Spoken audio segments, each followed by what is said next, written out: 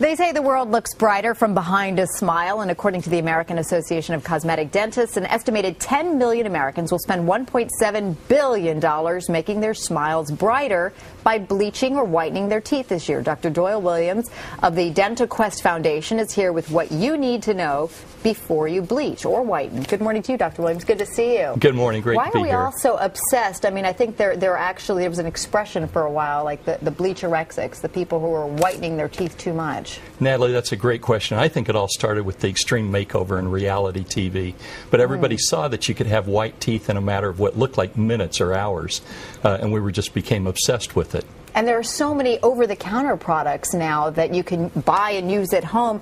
Are they just as effective as what you can get when you go to your dentist's office? They're getting just as good. They're just not as quick. Right. So, for example, if you go into the dental office, you might be able to have white teeth in 1 hour. But the take-home products might take a little bit longer, but some of them are working as quick as a long weekend, 3 or 4 days, up to 3 or 4 weeks. Right, and a lot of these, as we see here, some of these products, I mean, these whitening, even mouthwashes and gums, all of these things can kind of help you extend the life of whether you whiten or bleach your teeth? Exactly. Some of these products that just say whitening on them are just help to maintain the whiteness after you've bleached your teeth. What is the difference, by the way, between bleaching or whitening your teeth? Is there a difference? There certainly is. The FDA describes whitening as just taking off the stain from the outside of a tooth, so restoring it to its natural color. And that can be done with just brushing your teeth or going to the dentist and having them cleaned. Whereas bleaching, we use a hydrogen peroxide, and we're actually going to lighten the tooth above its ability to naturally be white. Are all teeth created equal when it comes to whitening, or should some people stay away from it? It's not going to work for them. And definitely they're not created equal. And we've got some pictures that I think the audience is going to see that will show yellow and brown stains tend to whiten and brighten very well. Gray stains are a little bit harder to cover up because they've got some dark pigments in them. It may take power bleaching to do that. As we get older, our teeth get thinner, the enamel does, and it's very hard to whiten a tooth with thin enamel. And what is the difference between teeth discoloration and teeth staining? So stain is something that's on the outside, like if we're smokers or coffee or tea, dark drinks, or wine. Those are the things that stain the tooth and can be scraped off. Whereas discoloration is the inside color of the tooth, the natural color. And that could be from things we ate, minerals in our water, or foods.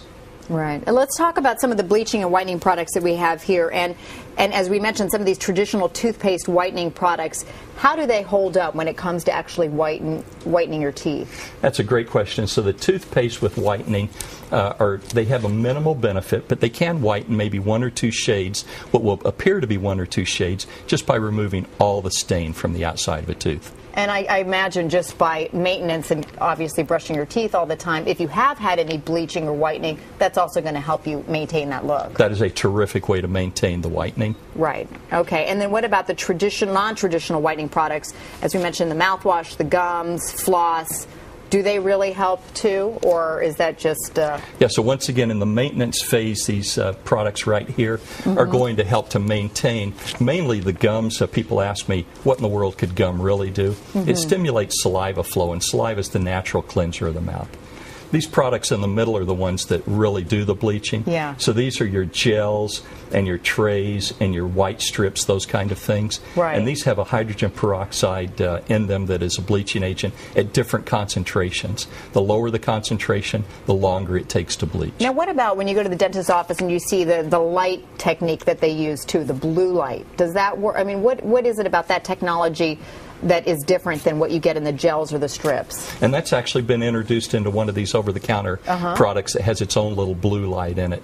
Which one, really? This one here. The ones without light seem to do as well as the ones with the light. There's not a noticeable difference, but people like to think that the light and the heat that's generated from it will activate the bleach more or make it soak in. We should mention really quick the side effects, because as I've done this once before, and the next day could hardly eat a thing, and it hurt even just having the wind hit my teeth. Right? We were talking about that. And when you go to the dentist and you have a very high concentration of bleach on your teeth, sensitivity is the #1 side effect. The second one is... that goes away with time, though, right? It certainly does. As your teeth remineralize, they get better and the sensitivity goes away. And then the second side effect is you can actually burn your gums. So people like to think, you know, if a little bit does a little good, a lot must do a lot of good. And we've got these bleachaholics who use a lot of bleach, and all the time they spill it over onto their gums. It can really do some damage. So you can really burn your gums. The important thing is we really have to follow manufacturer's directions. What about the enamel of your teeth? Does it do anything to that as well? I've heard people have cavities more over time. Is that true or not? It shouldn't be. So the enamel of a tooth is what is actually being bleached. And it's almost like frosting a piece of glass. But nature will take care of it, and it will remineralize, and that's why the whiteness tends to go away after a few months or a year. It's because the tooth is getting clear again, and you have to bleach it. All of these things, maintenance. Dr. Doyle Williams, thanks so much. Great to meet you. Thank you.